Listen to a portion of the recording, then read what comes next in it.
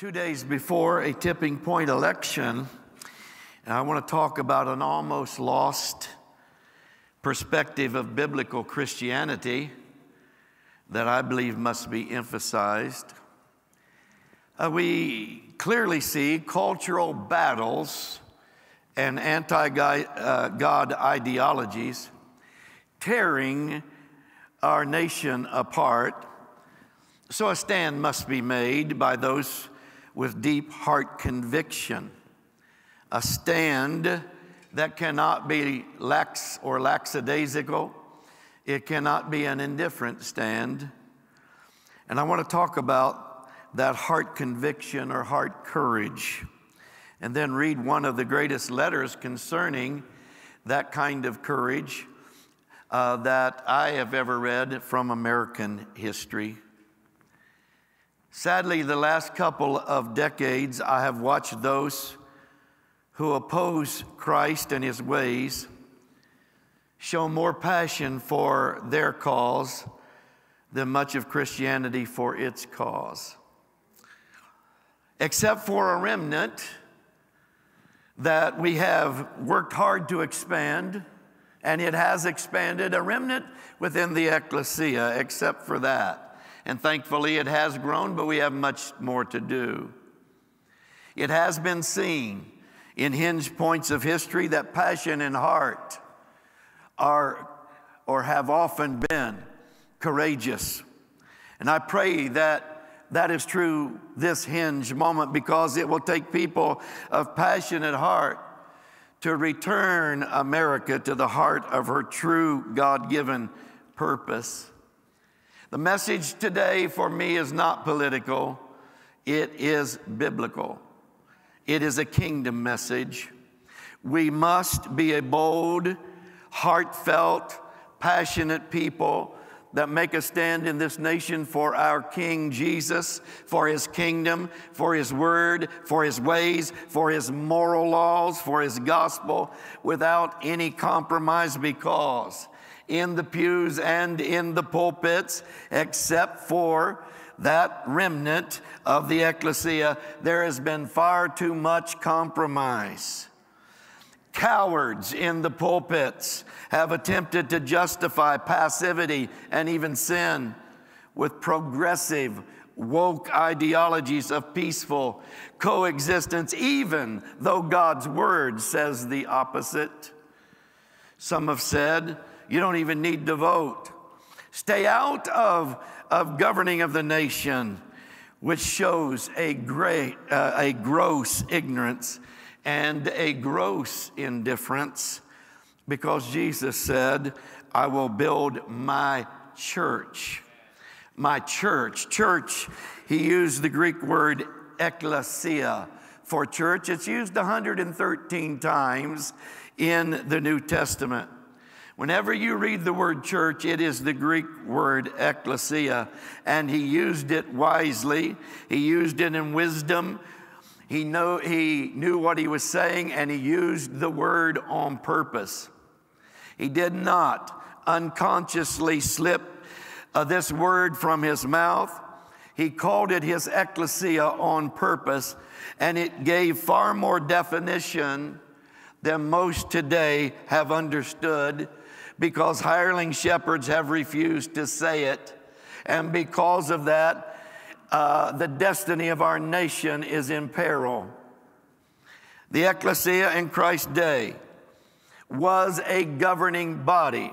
It was a legislative body that determined cultural issues. It's one of the things that it did. It determined societal issues. It determined laws. And it determined who the judges were to be. Whenever those types of decisions were to be made, the populace was invited to come to the city gate and form an ekklesia, to vote on the issue with upraised hands. All citizens 18 years and upward were invited to participate. Jesus knew that. He understood exactly what that was about. He of course, knew what he was saying. The ekklesia, yes. The ekklesia is many things. The ekklesia, yes, preaches salvation. It preaches healing. It preaches deliverance. Yes, we disciple people with words of truth. But yes, we vote. And we vote in line with the kingdom of God principles. It is a responsibility in Christ's own definition for what real church is about. The real church has a responsibility to vote, and it doesn't matter what hireling shepherds say, the king is in charge. Voting, it's one way we disciple the nation, as Matthew 18 and 19 commands us to do. Yes, we disciple people, but yes, we disciple nations. That is voting. It's a Christ-given responsibility to Christians, to those who are born again. It's one way we influence the moral conscience of a nation. It's one way we cleanse the soul of a nation, and this nation's soul needs to be cleansed. It's one way we influence and decide on the influencers whose voices will influence our families, influence our vocations, our culture, our heritage. So by using the word ekklesia for church 113 times, Jesus was saying, church, be involved. You are responsible to be involved. Your way of life will be affected by it. Your children's lives will be affected by it. Your vocations will be affected by it. And your liberty and freedoms are affected by it, including your Christian liberties and freedoms. There are times when the ekklesia, the true believers, it is time, and oftentimes in history you will see it, there were times when they were called upon to make a stand. This election, I believe, is one of those times. We must make that stand now, and we must do it from now on. This election is one that will decide the heritage of our kids and grandkids. The true church, the righteous remnant, must stand and keep on standing no matter what. And this, I know it sounds bold, it is bold, but this includes the confronting of nominal, passive religion with truth. Christians do not vote on homosexual values or for them. We are for, we love homosexuals, but we will not vote for their values. Christians do not vote pro-abortion. We vote pro-life. And any leader who says, well, it's okay, are liars. They are deceivers. They are hireling shepherds. Let God be true, and all those who oppose his word be called liars. We are told that some 20 million evangelical Christians will not even bother to vote because their church does not stand for that. It's okay with them, set it out. Many are told to set it out, which is absolutely against Christ's definition for ekklesia. We're also told in recent surveys, if pastors would talk about it, an estimated 20% would go vote. Well, that's 4 million people, and that would be a game changer. Passive pulpits have been and are a blight to this nation, and it must stop. Dr. Charles Finney, founder of Oberlin College and one of the greatest evangelists in the Second Great Awakening, declared this: if there is decay of conscience, the pulpit is responsible for it. If the public lacks moral discernment, The pulpit's responsible for it. If the church is degenerate and worldly, well, the pulpit's responsible for it. If the world loses its interest in Christianity, the pulpit is responsible for it. If Satan rules in the halls of legislation, the pulpit's responsible for it. If our politics become so corrupt that the very foundations of our government are ready to fall away, the pulpit is responsible for it. I've been told so many times, well, my pastor doesn't speak out on these issues. Our church doesn't believe in it. What should I do? Well, without malice, leave it. Leave it behind. Because at this point, I do not believe there are very many in the pulpit that can say they do not understand what abortion really means and 60 million babies being aborted. And you cannot tell me that you do not understand the belief of the Democratic Party, who had portable abortion clinics brought to their convention so that people could have abortions during their convention. You cannot tell me that they don't understand that sex trafficking of little children is going on. Little girls 13, 14 years old being raped 3 or 4 times and brought into our country. You cannot tell me that they do not understand that. And their silence then must be declared as complicit. You cannot say that you stand for a gospel of righteousness and not stand for righteousness.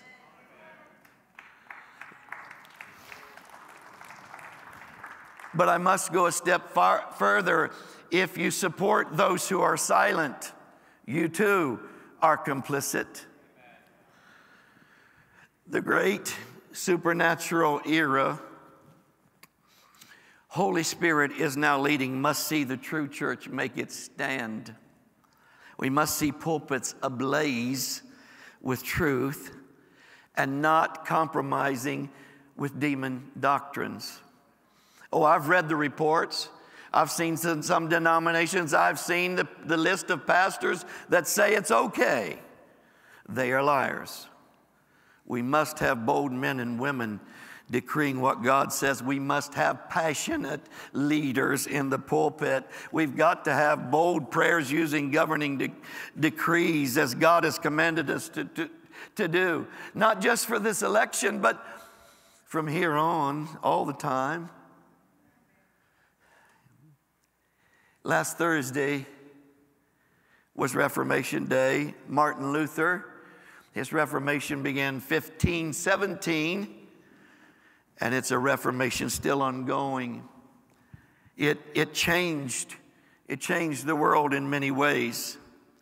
One of his more famous quotes was this: "You are responsible for what you say, but also you are responsible for what you don't say." Voting is one way we speak. Speak the Bible. Speak God's word. You are responsible to do so.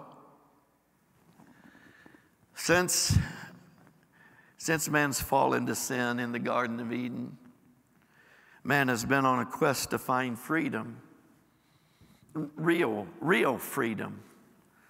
His odyssey has caused him to search the world relentlessly. He has searched the various philosophies. He has searched the various governments. Socialism, communism, dictators, kings and queens, parliaments. It was that cry for freedom that brought our great nation into being in the first place. And at least our ancestors were searching the right vein for freedom.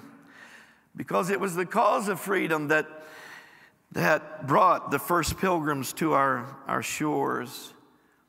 It was for the purpose of pursuing an almighty God freely that Christians got on wooden wind-driven ships like the Nina Pinta and Santa Maria and the Mayflower. Even a very casual look at American history shows that this nation was founded upon Holy Scripture. It was founded to be God-fearing, God-reverencing, and God-loving. It was founded by our forefathers to be a land where all inhabitants could worship God freely, however they wanted to. If you go back in time, a couple of hundred years, you will find a lot of quotes concerning liberty and concerning freedom. There are thousands of them. In fact, our own Pledge of Allegiance to the flag ends with one nation under God, indivisible, with liberty and justice for all, all races, all colors, all. The song, simply titled America, was written by a young theology student in his room at Andover Seminary in 1832. I'm sure you've heard it and probably sung it. The young minister Samuel Francis Smith penned these words: "My country, 'tis of thee, sweet land of liberty, of thee I sing. Land where my fathers died, land of the pilgrim's pride, from every mountainside. Let freedom ring. Let music swell the breeze and ring from all the trees, sweet freedom's song. Let mortal tongues awake, let all that breathe partake. Let rocks their silence break, the sound prolong. Our fathers, God, to thee, author of liberty, to thee we sing. Long may our land be bright with freedom's holy light. Protect us by thy might, great God, our King." Within this song, you hear the cry of freedom. Within it, we hear an appeal to heaven. We hear prayer for protection. We hear a declaration that Jesus is King. We hear a cry for guidance. We hear a cry for freedom. Let freedom ring. No one of honest mind can deny that God, that King Jesus and his gospel, that God's word and his laws, his promises of freedom and liberty are the essence of this nation. They are the core of our land. They are the underpinnings of our government. 55 signers of the original Constitution. Of the 55, 52 were Christians. And we now know that 97% of that Constitution was based on Holy Scriptures and their values. 97%. It's estimated that most denominations' constitutions are not that biblical. Most of us have been inspired by the impassioned words of the great statesman, Patrick Henry. He is now famous for his determined commitment to freedom. As he said in the face of tyranny, "Give me liberty or give me death. I'll die for it." And while that statement is freely printed, a liberal humanistic education system or press no longer prints this one. As Patrick Henry grows on in age, having seen the nation born, in later life he makes this statement: "It cannot be emphasized too strongly or too often that this great nation was founded up not by religionists but by Christians, not on religions, plural, but on the gospel of Jesus Christ." Not religions, plural. In other words, not just any religion, not Hinduism, not Islam, not Buddhism, not Shintoism. No, it's founded on the gospel of Jesus Christ. It's founded to be a Christian nation. Our nation was founded making covenants with one true God, and that God was Jehovah. However, we must admit that there's been an eroding of those freedoms in recent times. Supreme Court rulings have overruled the word of the living God on occasion. A humanistic, progressive education system, as well as anti-God politicians, as well as a media and arts and entertainment industry, have pushed satanic doctrines into the land until now, sadly now, the lies promoting and protecting an anti-Christ agenda are actually celebrated. The streets in many of our larger cities are war zones on the weekends. It's not going well. Our values are being discarded for worthless social experiments that have been proven wrong in culture after culture after culture. It's like we're doubling down on dumb. Great empires have fallen because they forgot their values. Ask the Romans. We are seeing before our eyes that without God, you have no moral, spiritual, or cultural compass. And without a compass, you are without direction. But the fools, the so-called enlightened ones, have decided we don't need a compass. Man can go his own way. It will be better that way.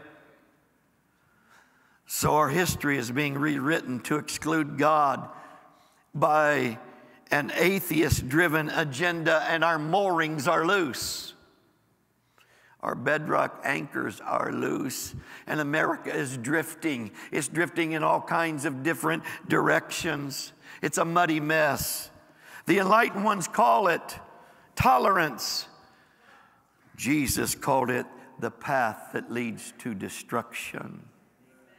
Live however you want. It'll be tolerated. What will not be tolerated is Christianity and its values. They hate Christianity and they hate our values. It is despised and it is not tolerable to them. It's amazing how those who shout tolerance the loudest are the least tolerant. If we believe the Bible, we are called bigots, racist. If we quote the Bible, it's called hate speech. We are ridiculed as being illiterate and stupid. And now we are called garbage, deplorables. Oh, it's time to make a stand.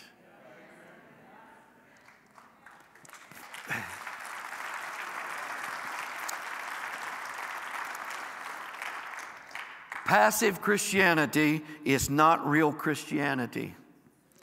It's religion with compromised standards. It's nominal. It's in name only. And it is a blight on this nation that we must confront.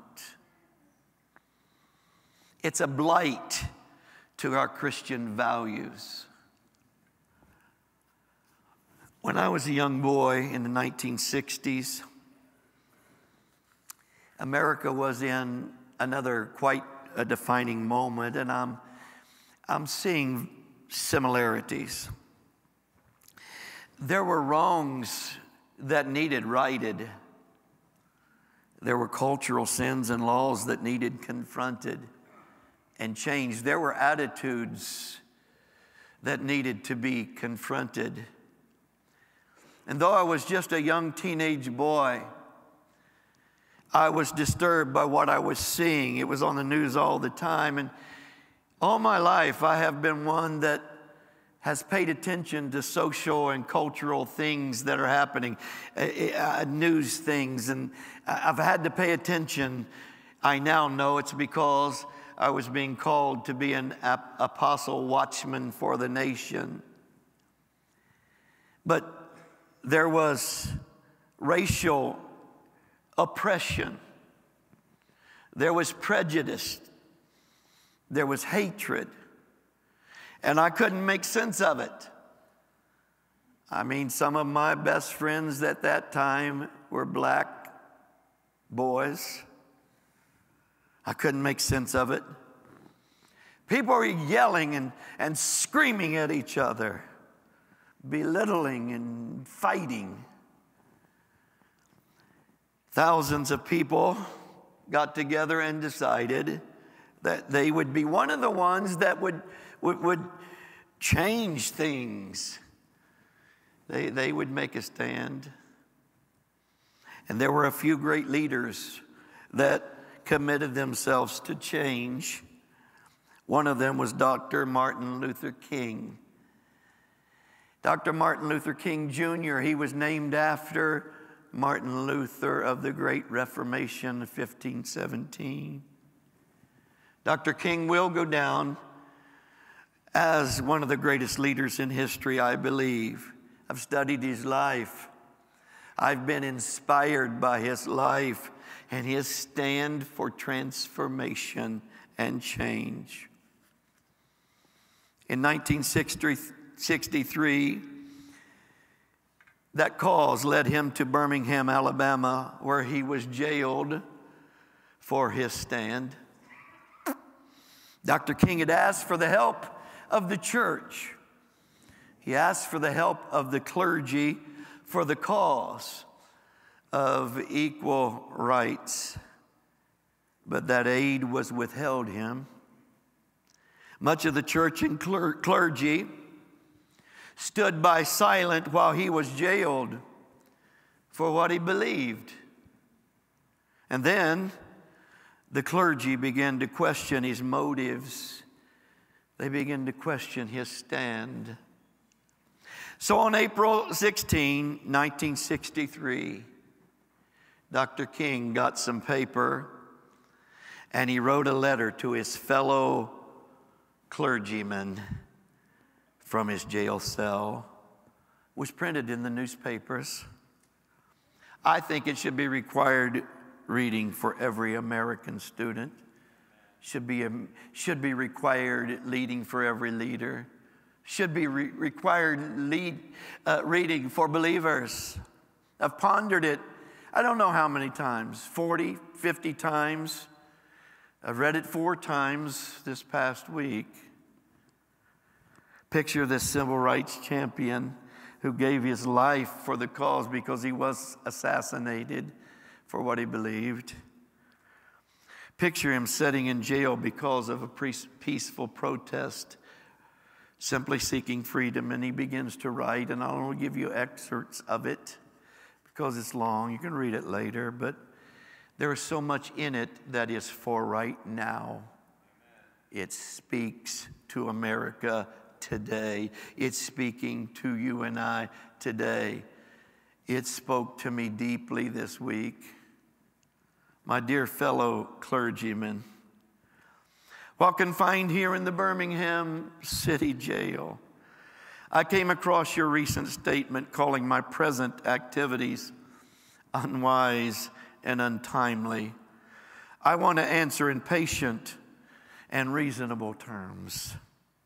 I am in Birmingham because injustice is here. Just as the prophets of the 8th century BC left their villages and carried their "thus says the Lord" far beyond the boundaries of their hometowns. And just as the Apostle Paul left his village of Tarsus and carried the gospel of Jesus Christ to the far corners of the Greco-Roman world, so I am compelled to carry the gospel of freedom beyond my hometown. I cannot sit idly by in Atlanta and not be concerned about what happens in Birmingham. Injustice anywhere is a threat to justice everywhere. Justice too long delayed is justice denied. There comes a time when the cup of endurance runs over and men are no longer willing to be plunged into the abyss of despair. I hope, sirs, you can understand our legitimate and unavoidable impatience. One may well ask, well, how can you advocate breaking some laws and obeying others? The answer lies in the fact that there are two types of laws, just and unjust. I would be the first to advocate obeying just laws.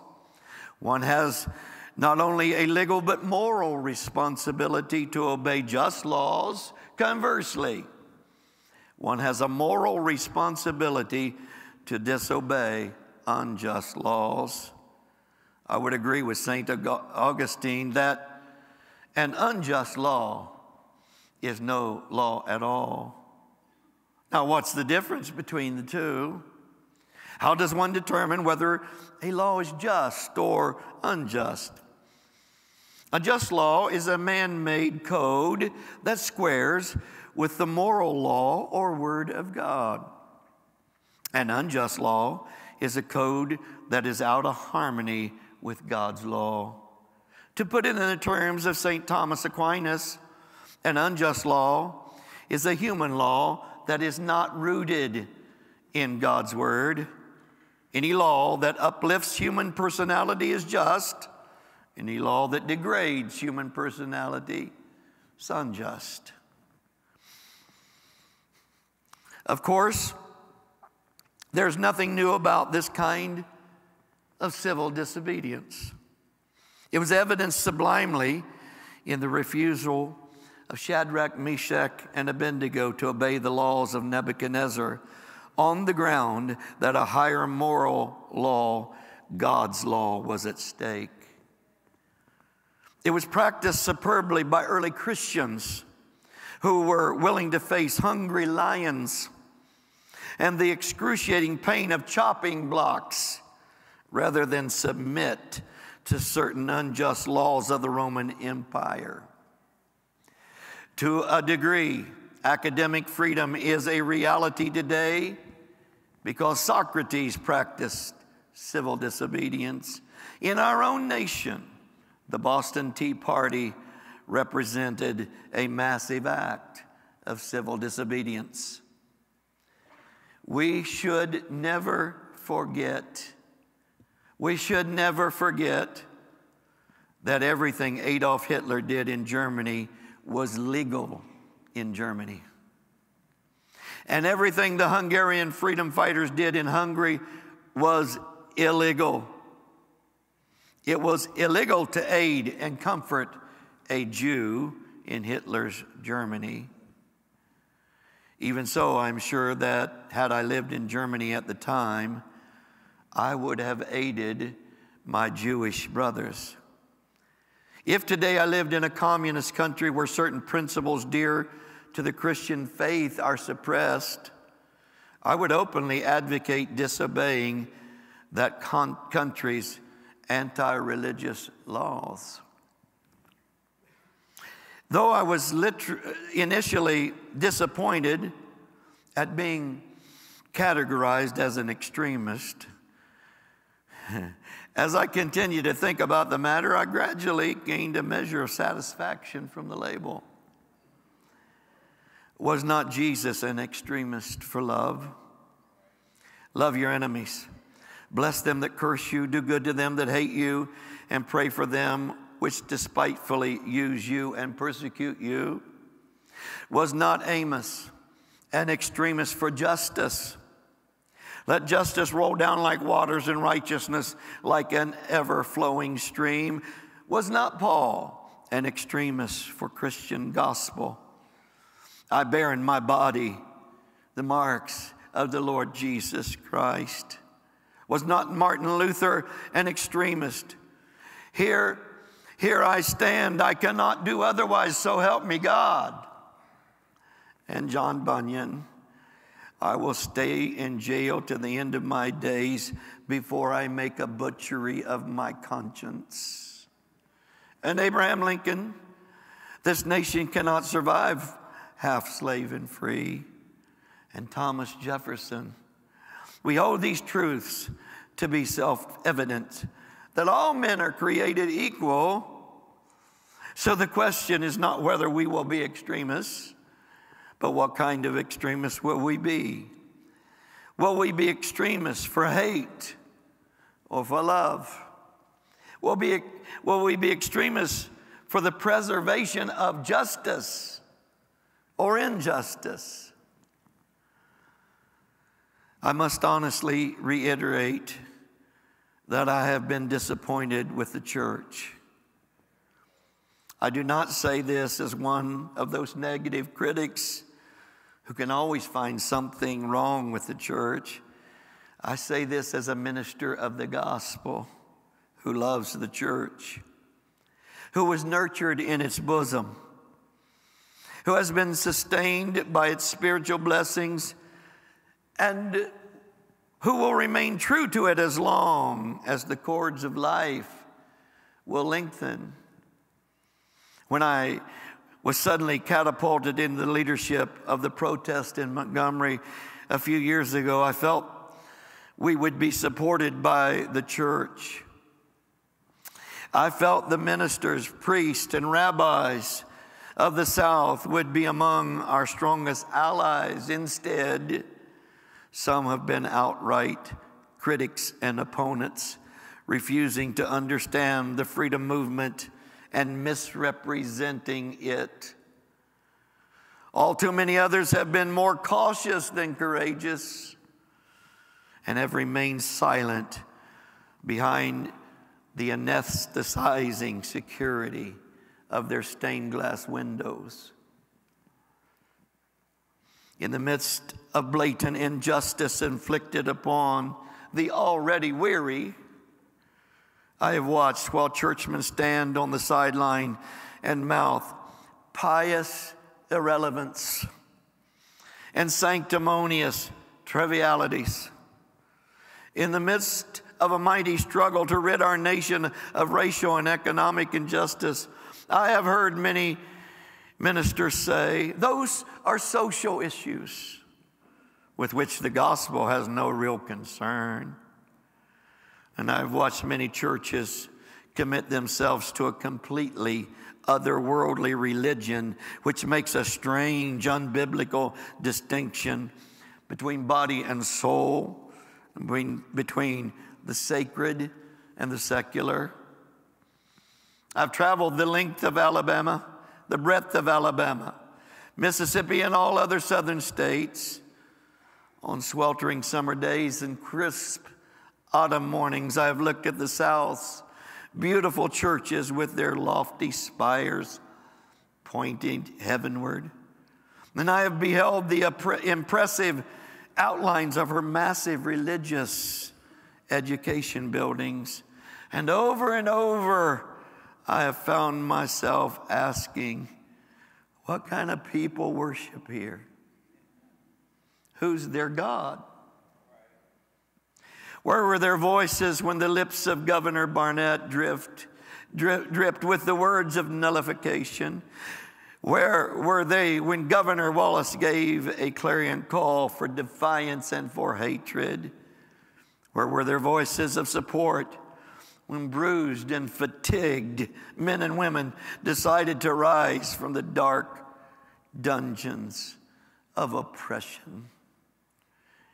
In deep disappointment, I have wept over the laxity of the church. But be assured that my tears have been tears of love. There can be no deep disappointment where there is not deep love. Yes, I love the church. How could I do otherwise? I am in the rather unique position of being the son, the grandson, and the great-grandson of preachers. Yes, I see the church as the body of Christ, but oh, how we have blemished and scarred that body through social neglect and through fear of being non-conforming. There was a time when the church was very powerful. In the time when the early church or the early Christians rejoiced at being deemed worthy to suffer for what they believed if need be. In those days, the church was not merely a thermometer that recorded the ideas and principles of popular opinions. It was a thermostat that transformed the mores of society. However, or whenever the early Christians entered a town, the people in power became disturbed and immediately sought to convict the Christians for being disturbers of the peace. But the Christians pressed on in the conviction that they were a colony of heaven, called to obey God rather than man. Small in number, they were big in commitment.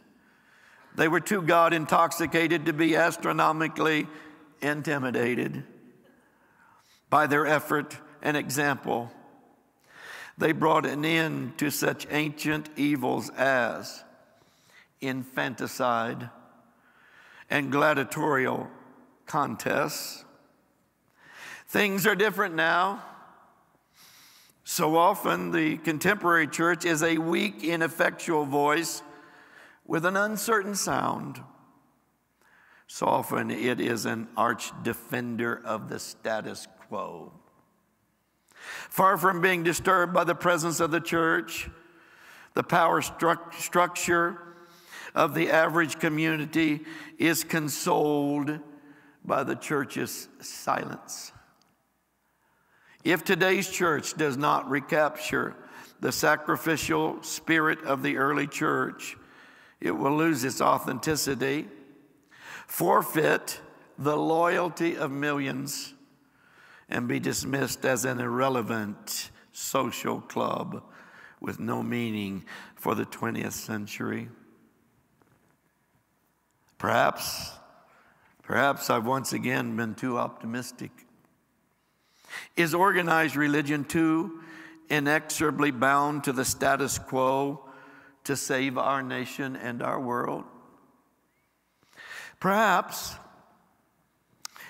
I must turn my faith to the inner spiritual church, the remnant within the church, the true ekklesia and hope of the world. 60 years ago, he knew that the hope was the ekklesia, the remnant making a stand. But again, I'm thankful to God that some noble souls from the ranks of organized religion have broken loose from the paralyzing chains of conformity and joined us in active partnership for the struggle of freedom. They have acted in faith that right defeated is stronger than evil triumphant. They have carved a tunnel of hope through the dark mountain of disappointment. I hope the church as a whole will meet the challenge of this decisive hour. So do I. So do I. So do I.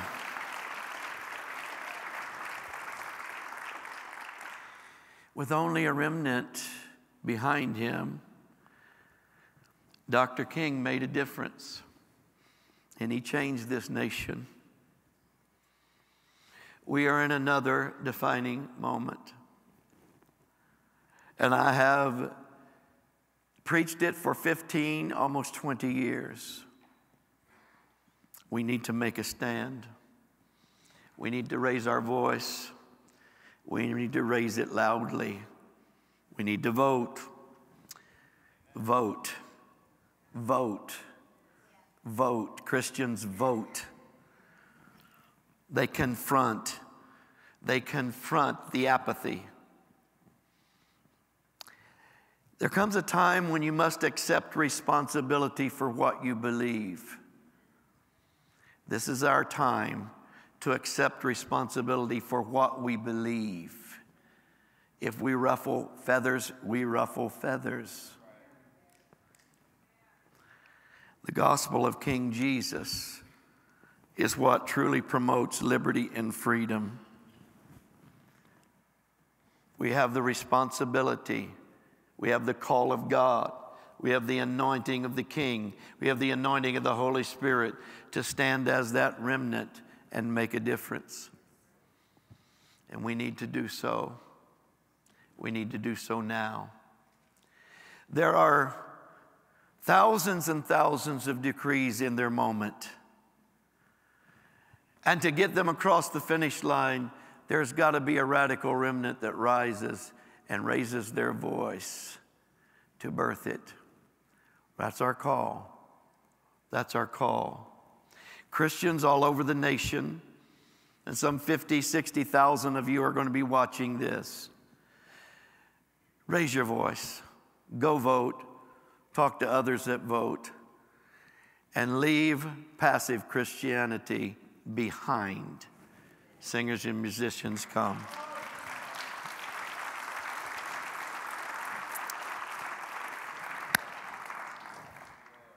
Thank you, Lord.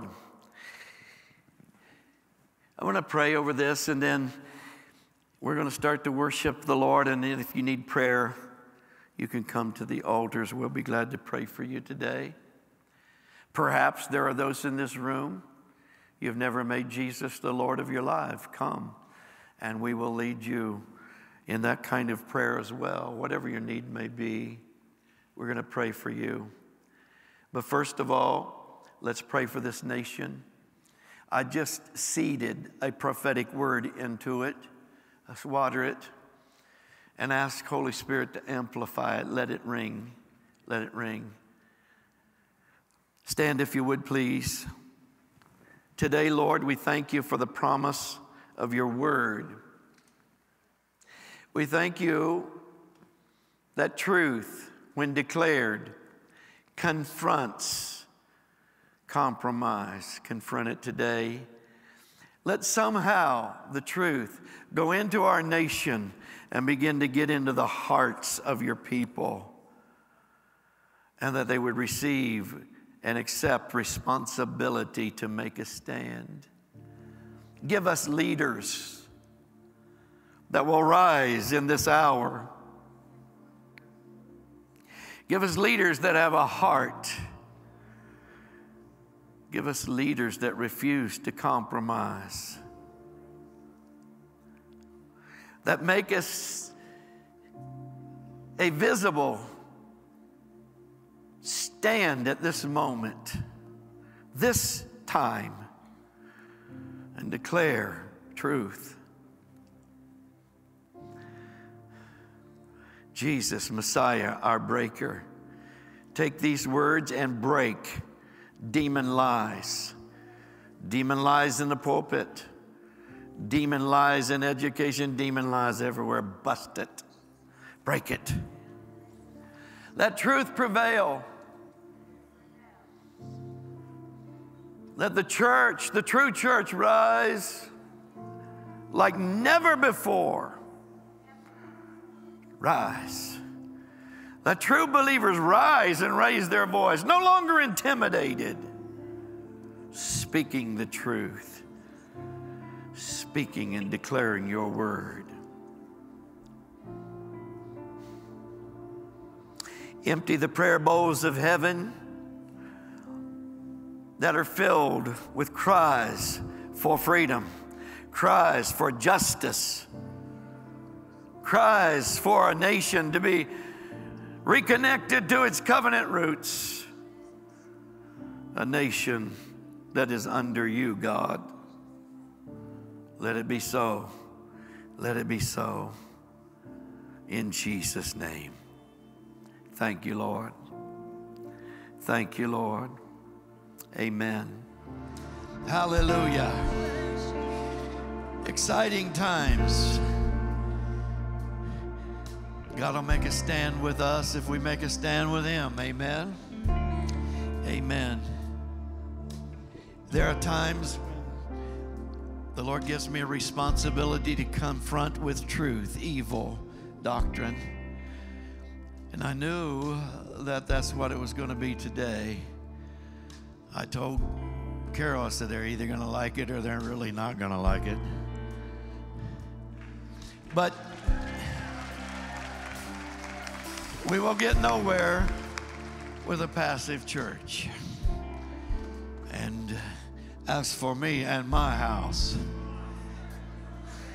as for me and my house, as for me and this house, let God be true. Amen. Okay, raise your faith level. Finish strong this week. Let's declare the word of the Lord. Amen. Bless you. Have a great rest of the week.